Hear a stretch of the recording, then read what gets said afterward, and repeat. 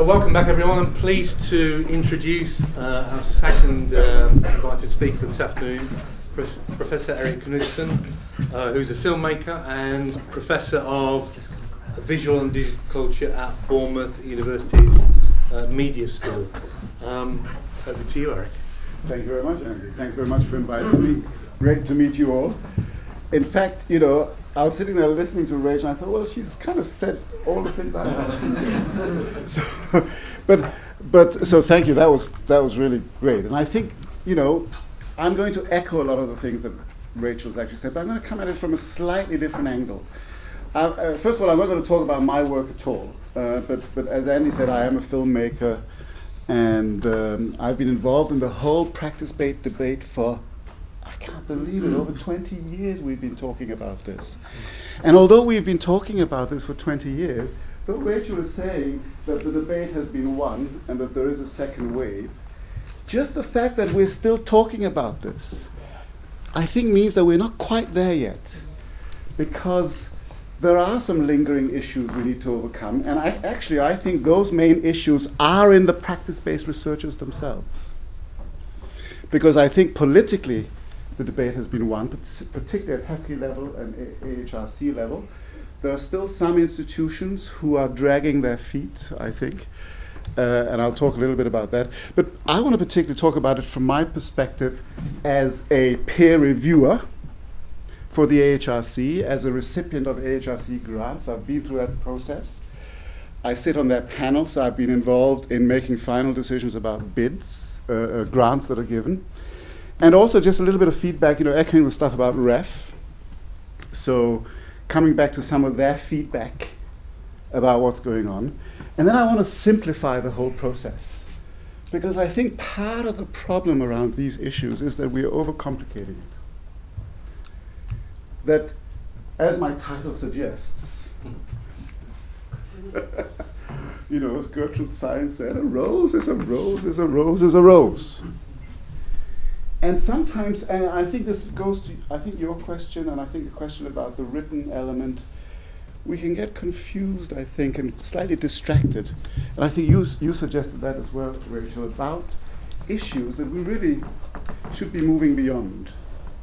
And that's really what I want to talk about, looking at it from a different perspective. So, certainly in the departments I'm involved with, we have these debates all the time. Practice-led research, practice as research, practice through research. And people are grappling with these concepts. In some cases, people are clear about what it means. In other cases, they're not. And certainly, I think part of the consequence of that is that it detracts from actually what we're trying to do, which is to generate new knowledge and to do so in original ways that have significance. And that if we get too bogged down in particular definitions of things, we'll actually become slaves to very particular processes. And I hope that some of the suggestions I'm going to make can sort of just open up a little bit what that might mean. We still have you know, in certain institutions, there's still a situation where we're using these terms in the debate with our managers, and they keep asking, well, what is practice-based research? What is practice-led research? What is practice through research? And we don't have ready answers. And then we start to have a two-tier system happening, where you have the sociologists and the cultural theorists saying, well, we do proper research, and these guys are artists, and, you know, there's kind of two kinds of research that's going on. And the point I want to make is research is research. Knowledge is knowledge, but there are many different ways of generating that knowledge. And what I think we need to do is to have a debate with our colleagues in different disciplines on equal terms.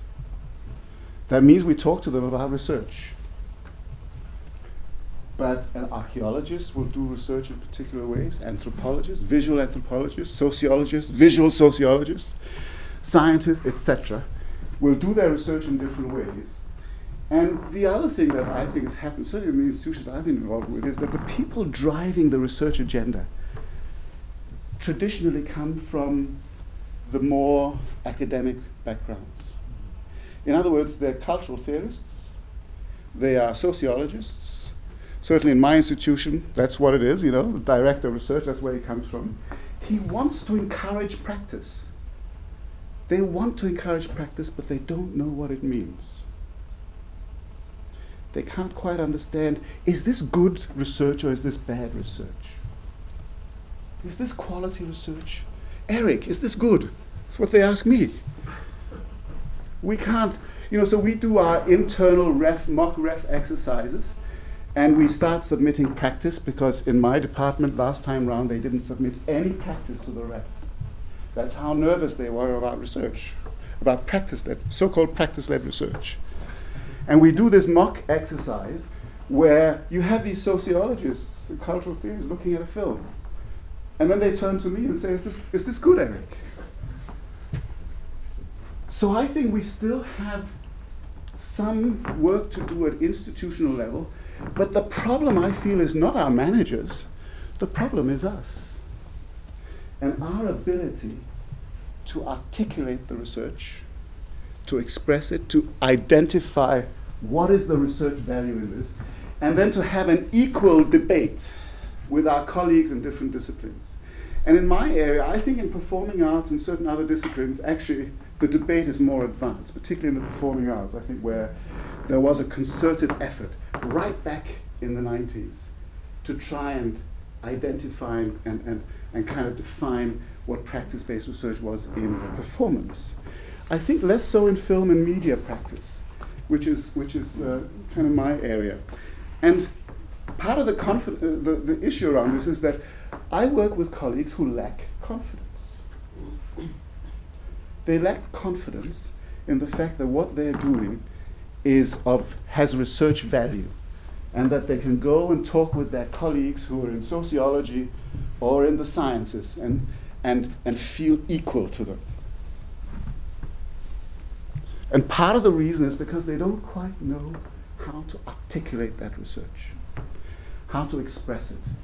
So, interestingly, if we go back to some of the ref feedback that Rachel was referring to, there are some interesting clues. There's no doubt that HEFCE wants more practice. In fact, they wanted practice way back in 2001. RAE 2001, they were crying out for practice. RAE 2008, they were crying out for practice. The institutions were nervous. But there are some issues, you know, around universities understanding how to encourage a kind of understanding about what is the research in the practice. How can we identify what that is? Looking at the definition of what research actually is. The other thing they talked about, I know this is not all about ref, but it does give us some pointers. This 300-word statement.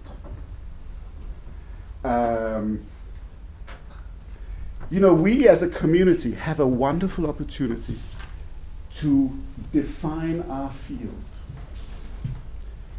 Those who are assessing our work, we think they're our peers, but they're not strictly speaking our peers, and I'll come back to that in more detail later when I talk about the decision-making process in the AHRC. They are fellow academics, but they're often not filmmakers or artists. And they want us to more clearly give indicators. What Rachel was talking about in terms of signposting. What the value of this research is. What is the research component of this? They just want a 300-word statement to help them. Because actually, they don't know. They don't know. And I think it's very important that we as a community start to take charge of that articulation. We need to be able to talk about what is the research value in this project. Ref wanted it in 300 words, but there are other ways of talking about it. We've touched on documentation. We've touched on complementary written work. There are other ways of signposting what the research value is. And interestingly, you look at the research panel, I think 36, for example, which I think most of you will be involved with in some way or other. I don't think, there was a single practitioner on that panel. I know John Adams was involved from Bristol. But actually, when I speak to Peter Golding, who was the chair of our, 36, he's saying, look, when we look at the practice, actually it's really good. But we don't always know what the research value is in it. And I think, I always tell my PhD students, you've got to be able to explain your problem, your research problem, your question to your grandmother. And it has to make sense, yeah? I mean, I read Einstein's general theory of relativity and special theory of relativity, and it made sense to me, even though I'm not a scientist. And I think so when we say we're dealing with our peers, they are more likely than not to be outside our very specific field. And that's why it becomes very, very important for us as a research community to define that field, to say, this is what I'm doing, this is the area I'm working in, this is what I'm trying to do, and this is actually where the value in my work is. Then they can agree with it or disagree with it. I think, if I look at my experience of the HRC, I look at work regularly that's been submitted as a peer review. Are there any other peer reviewers in here from HRC? No, okay. It's very interesting because I don't see very much. There aren't as many applications going in as you think there might be. Or if there are, they're not going beyond a certain threshold. They have a system where they have 1, 2, 3, 4, 5, 6, and anything above 4 is fundable. Anything under 4 is not fundable. So they'll go through first a technical process of literally cutting out applications where the font size is too big, or you've handed in 1 page too many in your case for support. So they'll literally get rid of all those. And then they'll send it out to peer reviewers. And if those peer reviewers come back with a score of less than 2, for example, it won't go forward to the next stage. Any work that's marked as 3 and above is likely to go to the panel stage. Now what happens is these peer reviewers are people like you and I who will look at this work, 2 or 3 people on a project, sometimes as a technical reviewer, and they will generally be in our field. The next stage is that if it goes to the next stage, it goes to a panel. Now that's where it becomes interesting because you have a panel of archaeologists, English linguists. The last panel I sat on, I was the only person from the creative arts. And we're looking at everything. I mean, I'm looking at linguistic stuff. But what we're doing is that we are reviewing the reviewers because they don't always agree. And sometimes there's a huge variation.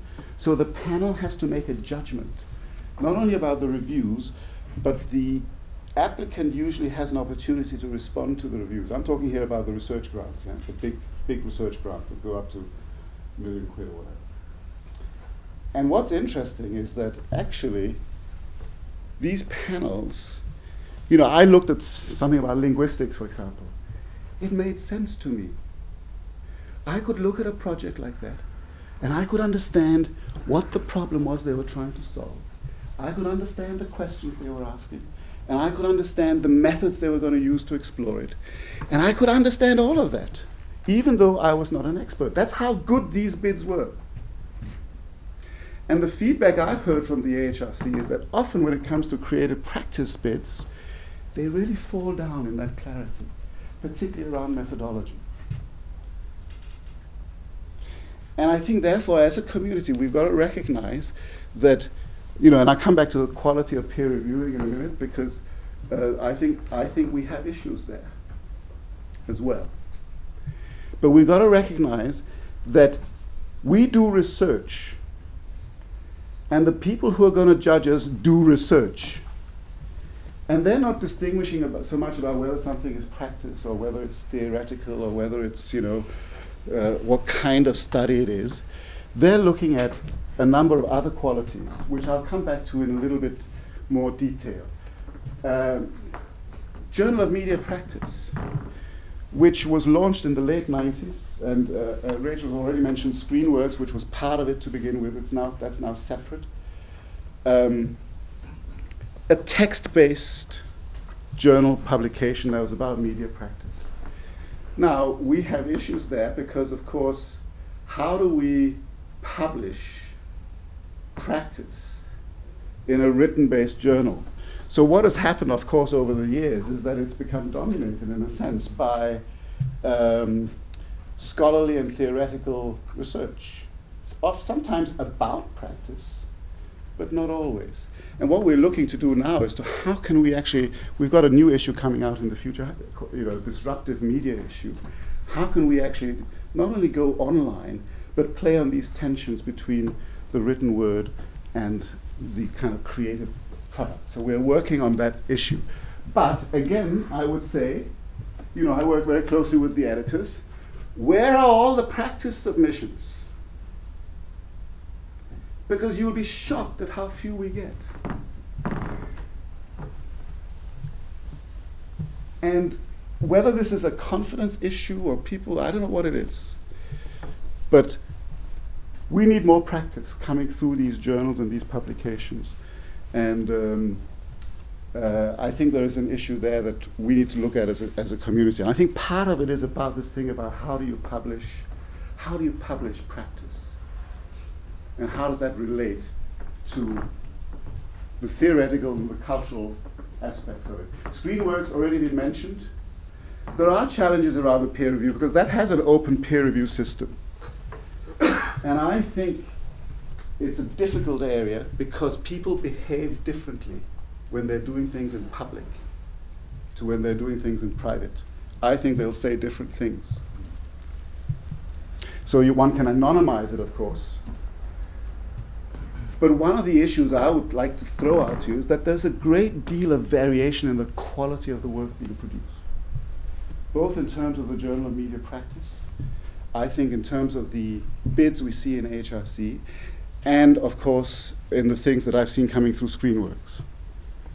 And I think part of it is because there is actually a lack of understanding about what research is in practice, or how a practitioner does research, how we evaluate it, what do we define as quality, what do we define as new knowledge, new understanding. There is not a kind of consistent view about these things that you might get in other disciplines, where there's a longer tradition, a more rigid tradition around how, for example, research is presented. And Rachel's already touched on some examples of that. But where I do see some interesting stuff is in PhDs that are currently going through and that I examine and that I supervise. Because I think things are really changing because there's a new generation of researchers coming through who are going through a system of actually an organized system of PhD study that prevents a kind of framework on which to build an understanding of practice. A lot of the staff, for example, I deal with and try to get engaged in practice come from industry and have come straight into HE. And there are difficulties in terms of formulating and articulating practice research or just research. What we have now is a new generation of PhD students coming through in the last few years, and obviously Rachel, one of them, 2010 was it? Yeah, well, okay. 2011 is when I actually graduated. Okay. You're part of the new wave, that's why, And I think these PhDs offer fantastic opportunities for us to help cement, I think, this new wave. And I think Rachel's an excellent example of this, actually, if you don't mind me saying so. And the sort of thing that I think we need to encourage. But that also means breaking down, I think, some ideas about what is good research and what is practice. And so I thought, well, let me go back to the roots. I went back to UNESCO and say, well, what do UNESCO say research is? Because you'll find that, with slightly different wordings and slightly different, emphases and so on. All of these organizations are essentially talking about the same thing. Certain things, I've highlighted this thing about creative systematic activity. Because what is the difference, for example, between somebody doing creative practice in the industry or as an artist outside of the higher education establishment and somebody doing that practice within an institution? I think this is probably one of the aspects that distinguishes those two experiences. That we are talking about, particularly when it comes to methodologies, I always think a good methodological design is something somebody else can take and apply to their own project. And that involves a systematic understanding of what one's doing. To be able to say, well, this is how I'm doing my practice, and this is the sort of process I'm going through, and it might change and it might evolve, but actually that process, that system, is something somebody else can take and run with as a methodological design. That's where that systematic comes in. And then, of course, it's ultimately about new knowledge, new understanding, the usual stuff, new insights, and what has already been discussed, in some ways, new applications. So it could be about existing knowledge applied in new ways. Existing practices applied in new contexts, and the new knowledge that then generates. And that opens up a lot of very interesting possibilities, for example, to do with archives. And I think there's a lot of interesting I've seen really interesting archive work coming through the AHRC. A lot of people working very creatively with archives. Now this work is going to be assessed. This is all stuff you know. But this is literally what the AHRC panel, REF, anybody who's going to give you money for research are going to evaluate it on these three basic principles. And you'd be surprised how when you sit there in a meeting, AHRC panel meeting, they use these words all the time. What's the significance of this work? Is it potentially going to have any impact? Is it in the field that the researcher has defined, is it significant? So, I've seen some stuff that's really about very specialized linguistic stuff, but you can see the significance in that field. So for REF, it's often very narrow. AHRC are more interested in bigger impacts, pathways to impact, as they call it. How are people going to access this new knowledge? And what potential impacts will it have? Really, really important. And I think very important as artists to talk about that kind of stuff about one's work.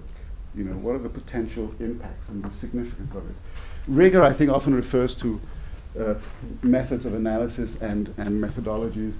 And of course, originality. I want to touch on that one because, and I'm deliberately being provocative here in the sense that I see a lot of great scholarly work accompanying some practice. But the practice is not original at all. And in fact, I see no evidence in the practice of originality, of new knowledge, of new applications. But in the written components, they can talk for Mother England, yeah? And I think this is a problem we have in our particular sector, partly because of the history of who has been driving the research agenda. That this feeling that somehow, if one writes eloquently about the theory that surrounds the practice, somehow that's enough. In my book, that's not enough, because if the new knowledge is about the practices and the processes involved in the practices or the applications of the practice, I would like to see some evidence of that originality in the practice or in the processes themselves. So these are kind of the kind of debates that one might have about originality. And so Rachel touched a little bit on this thing about documentation, the issues that, for example, performance have about what is the nature of the outputs. For me, it is perfectly possible to create a great research project that achieves these qualities, because these are the qualities the peers are going to look at, embodied in the practice and the creative practice outputs, and embodied in whatever documentation is supporting that. I recently saw a PhD that was a comic book. The entire thing. There was not a single written word outside of the comic itself. Why not? If you can see the problems, you can understand that the practice embodies the question somehow, if the context is somehow embedded in the practice, if somehow you can see the methods and the potential impact in the practice itself, why not? One could support it with some documentation. I think it's increasingly important, particularly where the process of systematizing, in a creative work can be very nebulous. Then it becomes important perhaps to document the creative process somehow. Because often you got to think, somebody's going to look at this and they got to get something out of it. And often just seeing a creative process at work can itself help somebody see the research value in the work itself. So for example, in my latest feature film, it's not just a feature film, but we made 30 documentaries about the making of the film. Right from concept, right through to final screening. And it was not just me in the film, it was all the people, sound designer and all sorts of other people. So there's a very comprehensive documentation about that creative process, which I hope will help people see the research value in the film itself. And that documentation is just there to help that process.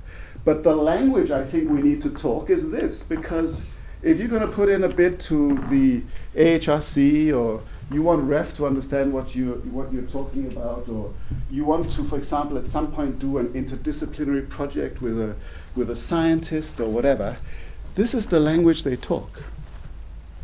And my question, that for myself certainly is, how do I articulate my questions? How do I embody that in the practice? How do I create a methodology that gives a sense of that creative process that somebody else might be able to take as a design and use something else? How do I do that? How do I talk about that? How do I signpost it? How do I point it out in the work itself? And I think that if we start thinking a little bit more like that, I don't think about whether something is practice or theory or whether it's academic or not academic. I think in terms of what's my problem? What does this problem make me ask? And how am I going to put that in my movie? What methods, how am I going to document the methods I'm using to creating my work? Etc., etc., etc., etc. So I could end up with a piece that's entirely practice, or I could end up with a hybrid piece that's a bit of theory and practice, or I could end up, sometimes the case, with just a written piece. That doesn't matter. I'm still a practitioner. So for me, I would like to encourage us to break down these kind of very fine definitions about different kinds of practice research and just think about research. And to, in a sense, allow that then to free us to discover new knowledge. Not to get bogged down in, is this practice-led or is it practice-as? Doesn't matter. Is this theoretical or is it not theoretical? In some cases, I sometimes have this debate with colleagues. A student will have written a PhD thesis, a practice-based one, and there's no literature review. And they'll say, well, why is there no literature review? Student will then quite rightly answer, well, I'm not trying to add new knowledge to the literature. I'm trying to add new knowledge to the practice. So what I've done is a contextual review instead. Yeah? And I think we need to sort of challenge and open up these kind of ways of thinking by first and foremost thinking that what we're doing is research, but we are using particular methods and particular outcomes and we're working in a particular field that we want to explore, and sometimes that means working with other people, of course, outside of our field, but that we define these and we have a debate with our colleagues in other disciplines on the basis of simply, we are researchers. Yeah? That's me.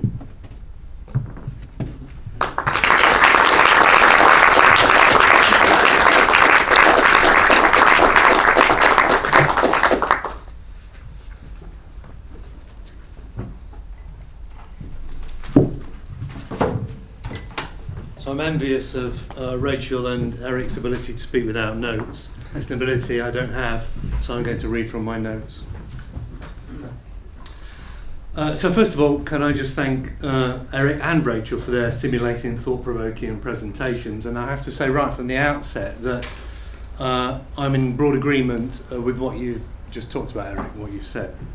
So what I'd like to do in the next 10 minutes or so is to pick up on a few issues prompted by Erik's presentation, but also a recent editorial that Erik wrote for the Journal of Media Practice as the incoming chair of the journal's editorial board. So like Erik, I'm working in the area of film and video, as indeed are many of my colleagues in the Centre of Practice-Based Research in the Arts here at Canterbury Christ Church University. And I think some of us involved in practice-based research in media tend to look slightly enviously at our colleagues in other disciplines, who, it seems to me, have things a bit more worked out than I do. At least I look enviously at these people. So I look at colleagues in music, for example, where it seems, from my perspective, that composition is readily accepted as a form of research. Now, this isn't the business about what we do is research and I'm trying to persuade somebody. It's the ease with which they move from the business, oh, I'm improvising, sorry. They move from composition to the notion of it being research. It's that sort of, now you can tell I'm improvising, that smooth sort of transition that they make kind of mentally from one to the other. It seems to me, and it's my perception, that there's not really a problem in music with creative practice being understood as a valid form of research activity. There are no gymnastics to be performed around this idea. One simply gets on with composing. Of course, there's a business of articulating what you've done as research, which of course in the ref means writing your 300-word statements and putting your box together of supporting materials.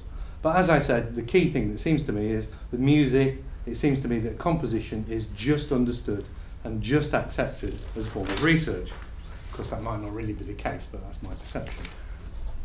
Then I look to my colleagues in drama, where I understand long ago there were battles about whether one actually needed to explain why performance or writing for performance constituted a valid form of research. And what I heard relayed through other colleagues was this super confident declaration that actually just doing this stuff was research. The script is the research, the performance is the research, and that's it. Now, my discipline envy is a product of many things, mainly actually my own ignorance of what's really happening in other people's disciplines. So perhaps really all I'm doing is projecting my fantasies onto the other. It's how I'd like practice research to be: confident, self-assured, and so on. But importantly, my discipline envy also points to the fact that media practice as a form of research is still in its early stages of development at this university, as I think it is within the academy, perhaps more generally. Perhaps one might argue, despite what we've heard today, even in its infancy. And what I'm about to say then is a view from this perspective, a view from my perspective. Now, if, as Erik claims, research is research is research, then maybe it follows that practice is practice is practice.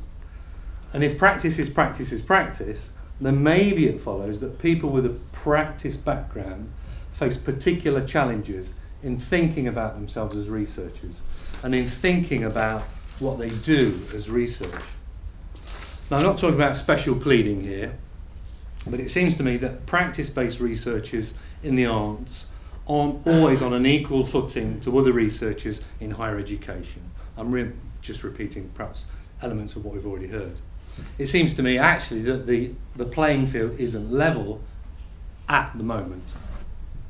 Most historians who might end up as academics will probably have a PhD or probably have completed a PhD at some point in their career, perhaps early on. And this is definitely research training as the academy understands it, as universities in the traditional form understand it. A media practitioner is less likely to have taken this route. The practice-based PhD is a relatively new phenomenon in our discipline, I think. And the person is more likely to have spent time making films rather than studying for a PhD. And of course, making films, as we've heard from Erik, is not always research as the academy understands it. Erik, is this any good? There's the evidence of that, perhaps. So this is practice, not research. Now, I personally agree with Erik's assertion that arguing that practice researchers are somehow different from other researchers is a dangerous strategy that can only reinforce segregation and encourage notions of these different tiers of researchers. And I agree that creative practice outputs should express and embody new knowledge, the same as any research output. And this is what Erik's written in the piece that I mentioned from a Journal of Media Practice. He's talking about practice-based researchers. We're trying to solve problems and make discoveries. We're trying to enrich our understandings and expand our knowledge. We're trying to pass on our discoveries to others. Our self-esteem as researchers should be built on these grand ambitions. But the question I think Erik's presentation raises for me is, well, how do we get there? How do we get to the point where practitioners, perhaps it's only in media, I'm not sure, perhaps it's only me, how do we get to the point where practitioners are as conversant in the established discourse of what constitutes research as historians, geographers, and so on? How do we level the playing field? Bearing in mind, practitioners may not have had the same experience of research training and career progression as other researchers. How do we move on to the second wave that Rachel was describing? Now, I don't know how we get there, but I think there are a number of things that we can perhaps think about this afternoon, return to, revisit, and maybe discuss. The first is that if the PhD is research training, then the practice-based PhD should be research training for practitioners. And as such, it should be designed specifically with the goal of producing a level playing field. Designed that so practice-based research students undertake research on an equal footing to all other research students in higher education. This isn't special pleading, but a recognition that practice researchers need the appropriate form of training. Secondly, it seems to me that individual disciplines within the arts have much to learn from each other, and ideas and practice can be shared at events like today's. Although the REF states quite clearly that it supports interdisciplinary research and interdisciplinarity more generally, for understandable administrative reasons, the REF is organised around disciplinary panels. Now, although the REF isn't the only show in town, if you're working in a university, sometimes it feels like it might as well be. So in our REF-driven reveries, often we found ourselves looking inward rather than looking outward, looking at ourselves. So what I'm suggesting here is the active cultivation of discipline envy, which I hope would then lead to genuine interdisciplinary exchange. And I see this as being quite hard to do in institutions where the research agenda is very much driven by the REF and you're in your own UOA. I see this as being a real challenge, and it's events like this and perhaps our centre that can perhaps kind of work against that a little bit. And then related to this, what I would also like us to think about, again sort of riffing off Erik's presentation, or rethink about, is the relationship between theory and practice. I think all too often theorisation is treated as a kind of post hoc, almost retrospective commentary on practice. So the 300-word supporting statement is a great opportunity for us to explain what we're doing.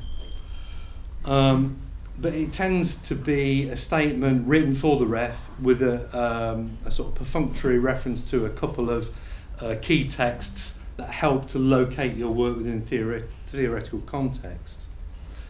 You know, here's our moment to sort of theorise practice. It's it's supplemental. And I guess that this is my slight concern with the notice of complementary writing, that it is complementary, it isn't the thing itself.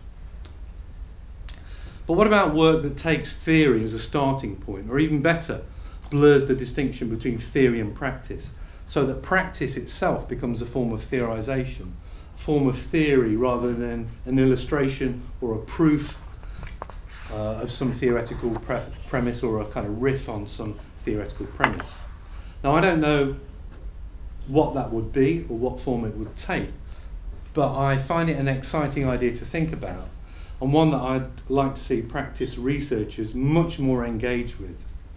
And I don't think this necessarily has to be a change of sort of destination. That is, we don't have to forget about research. You know, that is to say, it would still be about meeting the expectations that Erik has discussed in terms of research and what constitutes research. But it would provide perhaps another means by which practice research could explore other exciting potentialities within research, explore other pathways to the creation of new knowledge. And that's my view.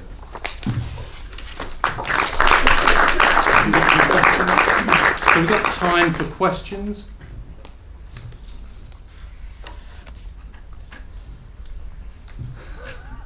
A question. Comments, thoughts? A question. If you can take it as research, if you took a painter like Francis Bacon, how would you expect him to describe his methodology, how he was going to do it? Well, actually, he did rather well. Did he? Yes. David Sylvester, yes. Oh, right, he did. In Yes, 300 he would words. have been okay doing a PhD, I think. Oh, really? One way or another. Thanks, Tim. Great. Erik, would you like to respond to Or that? or Kandinsky. I mean, Oh, yeah, Kandinsky's not a fair example. I think a great example of practice-based research before it was kind of established in the AHU was actually Jean Rouch. As you know, documentary filmmaker, French. You know, for example, things like Chronicle of a Summer, which is a very interesting way of exploring the state of France in 1968. But the film itself was really original, and you could see the questions he was asking in the film itself. You know, Yeah. it's very well done. But it doesn't always have to be written. You know. No, what was interesting, I thought, was, you know, this question of AHRC. I've known several composers who've been wrecked for a little while, having gone through the AHRC process, and I've done it twice. And it takes a lot of time and a lot of energy. You know, it is work, and it's work you could be doing in other ways, and you do it because you think it might take you somewhere else. But I think that may partly explain your lack of practitioners, you know, may partly. I don't know that it would. There are plenty of practitioners, but they're not necessarily in the media and film area. So I've seen sonic artists going through and getting huge sums of money because they're doing interdisciplinary projects, you know, for example, about urbanization in the city, or you might see other types of, you know, performance-based projects that are very, very interdisciplinary, that are getting huge sums of money. Yeah, I can believe that. So, just as an example, Ben Spatz, who works at the University of Huddersfield, he's just won an AHRC Early Career Leadership Fellowship, where he's going to investigate particular traditions of Jewish performer training. And as these two postdoctoral researchers that he's hiring, they're going to be two performers. And they're going to make work, and that's going to be the outcome of the leadership. Is they're going to make work through making work, and then he's going to have a hub up in Huddersfield that do this. I mean, Huddersfield support this quite well, but it is happening. It is happening, and it is interesting to hear from other disciplines if it's. Yeah, I mean, it is interesting because the problem with music, it's partly a problem of sensation. How do you describe sensation? You know, you talk about visual. Your envy of composers, perhaps, but how? I mean, I'm looking at Paul Whitty's description here. Well, I know what it means because I've done it, but would I know what it meant if I hadn't? It's the Oh yeah, okay. yeah. It's interesting, you know, And it actually describes it extremely well, but... Sorry, I'd just like to... Steve, Hi. I'd like Hi, to... Jan. Just pick up on that point if that's okay, because I was thinking the same thing as I was listening to the presentations we've heard so far. I'm in the middle of a practice-based PhD in composition and sound, or sound composition, but my question is really about this discipline-specific thing that's emerging within the compositional discipline at the moment. There are some composers who are basically saying composition is not research, and these are people within academia. And I find this quite a fascinating issue. What appears to be happening is that because these sound waves that we are dealing with don't have, are not symbolic of or representing anything else other than themselves, there is no subject to which they refer. They have, I think, a specific problem in relation to research, because the question can only then be, in some ways, methodological about how you chose to put those particular sensations in the particular order that they happen to come in your composition. And I'm saying this really to draw out anyone who's got any specific views on this, because I think, well, because of my research, I'm very interested in that, and also wondering whether people from other disciplines, and also I should say I work in an interdisciplinary way in almost all the contexts I work in. But I do think that there's an issue with some of the AHRC money being, or rather, composers feeling that their work is not being recognised because the sonic artists who can do city mapping and things that have some sort of specific agenda that's outside of music, so-called, if there is such thing, are getting those grants, and the composers who define themselves within a particular bubble are not getting those grants. And I wonder if anyone's got anything to say about that. Maybe Yes. I can. I mean, first of all, you don't have to go for grants to be doing research. No. No. You have to recognize that when public money is being given out, they have an agenda they need to fulfill. And whatever it is you're doing, you somehow need to be supporting that, you know. And that agenda usually revolves around some form of impact. And if there is a way in which you can articulate your research as having potential impact, then that's when they start becoming interested. So even though you're working in a very narrow field, if you can articulate the impact that it might have in that narrow field, that will be really helpful. I think this is partly, that's if you want to go for money, you know. But you don't have to go for money. No, it's not. Yeah, as I say, it's something. For my particular work, I'm not. That's not my concern. No. I'm interested in the debate that's going on within the composition and sound world, specifically, which is about whether or not there's a difference between the specific disciplinary requirements or the ways in which we articulate research within music and the way it might be framed or articulated within other disciplines.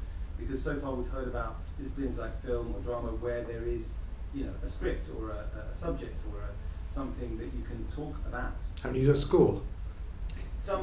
Many times there are no scores. I would just like to. I think Rachel, sorry. Yeah. I was just going to suggest that the next talk that we will hear is about music, and maybe we should just Right. save some of this discussion until the more general panel, because we've got perhaps a small amount of time now, and it would be great if we had some questions that were directly related to what we've heard, and then we maybe can take this wider discussion afterwards, if that's okay. So Rachel, you were It going was to make about some. music, so I'll say that. Okay, and then we've got a comment or a question over here behind you, Will. So. Yeah, I was going to say I've got a similar kind of tension where with the lens-based work. I'm not a PhD, so I'm doing an MA, so I'm still fleshing these ideas out. But the problem is as well that not everyone interprets lens-based work through strict linguistics or semiology as well. So that when you try to replicate your idea through the written form, there's not always a kind of a clear translation. And actually, John Rush or Antonioni, for example, can make work that one could interpret it on a sensory basis or on a sense basis. This is my idea of. There's lots of different philosophies. Absolutely. You know.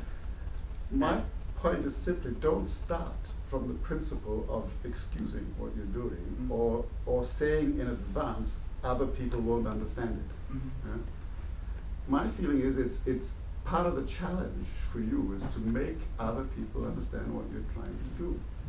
Well, I think actually my work actually plays the work in public spaces. Yeah. so that, because there's also the idea of writing a proposal about sort of dumbing down, and I think for me it doesn't feel right that actually you can make this work, and it's about this idea of medium over message. There are tensions. I think it's okay to make work where they don't fit. You don't have to make them. I think there's also this idea about making stuff that's harmonious. I don't understand where you have to have a final output where these things do connect. Sometimes it doesn't work, and actually that's okay. And I think that when you put work in the appropriate space, is that not theory? We theorise on a daily basis. But people doesn't that aren't matter. theorists, they can theorise. It Yeah. doesn't. They don't have to follow that doctrinisation of this way of art college thinking. Yeah. I mean, my argument would be whether something is theory or practice is actually slightly irrelevant, because it's about the knowledge that's being generated. And I mean, I find it slightly strange that some people will say, I have a PhD, and then they'll say, I have it in theory or I have it in practice. I mean, you have a PhD, and out of that PhD you generated some knowledge. But people will do it in different ways, and in different mediums, and in different forms. And I think we just need to have the confidence to go out there and say, look, I'm really excited about the problems I'm exploring. And this is what I'm doing. And by the way, I think, it's great stuff. And knowledge need not be either practice or theory. It's I think also it's about this idea of using not necessarily make work that illuminates a particular theory. You get bogged down in that. Then Brad Butler and Cameron Mertz kind of work with blends different philosophers, and they wrote that to read yourself into a position of crisis and then make your work from that, rather than necessarily making the work theorising after. I think that seems quite pertinent to this discussion. We've got a couple of responses, I think. So first Will, and then if I come to you. No, it's cool. I may have lost it by the time I get fine. It's just, Erik mentioned answers well. It's just this notion of impact from working film. In a way, if you're coming from a position of practice as research from a PhD, what I was interested in terms of what Rachel was saying is that your work, you suggested or implied that it evolved through the process, there was discovery. So presumably there was a research question at the start, but somehow that changed, or maybe it was perhaps even more ephemeral than that.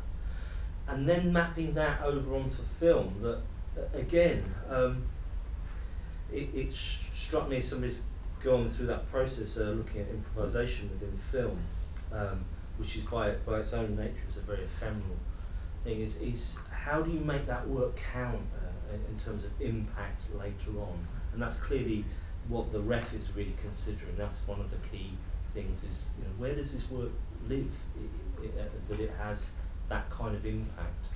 Because as filmmaking, as you know, is an expensive process. You don't just happen to stumble across it one Friday morning.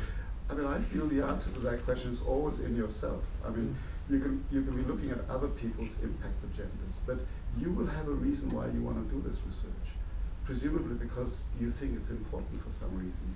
And that's where your potential impact is going to be. So it's about articulating that. And they don't know what impact you're going to have. But you tell them, I think I need to do this because there's this problem. And if I look at this problem, I might discover some new things that could influence something, But the reason is because of why you want to do the research in the first place. And that's often where I think the impact should be sought. I think it might be time to draw this bit of the session to a close and have some refreshments. But before we do that, can we thank Erik for his presentation? Thanks very much.